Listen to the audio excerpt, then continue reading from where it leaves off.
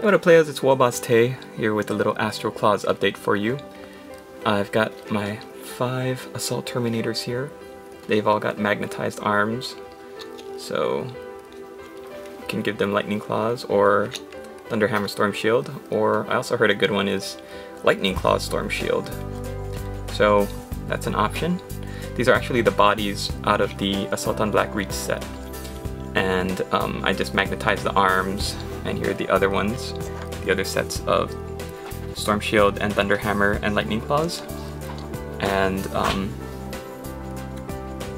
I magnetized those as well.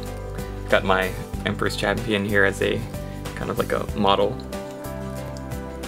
base model, test model, I mean, for when I'm painting these guys up. Here I've got the rest of the Assault on Black Reach set. Here's the Captain, here's the Tactical Squad.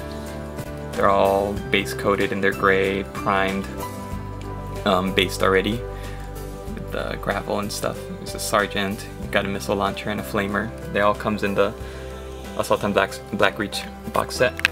And I want to show you my dreadnaought that I painted up. So I based him on a piece of cork, I did some gravel, did some barbed wire, and I decided, you know, it just needs a little something at the bottom because otherwise it's just so gray and silver, so I gave him some foliage there. But he's in the standard Astral Claws color scheme, which is basically just silver with highlights of blue and gold.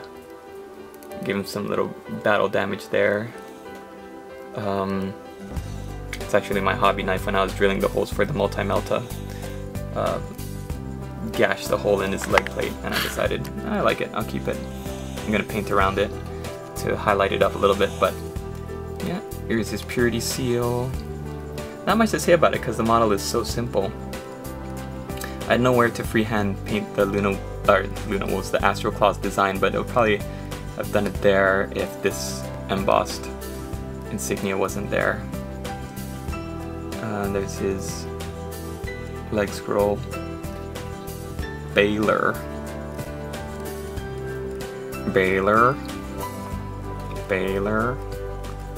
Some more blue. I also blacked out the inside of his power fist there.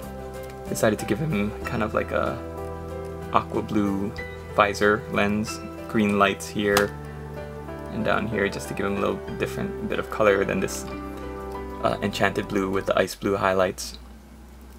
So let me know what you think. It was just a real quick job, really easy to do with the Astral Claws color scheme.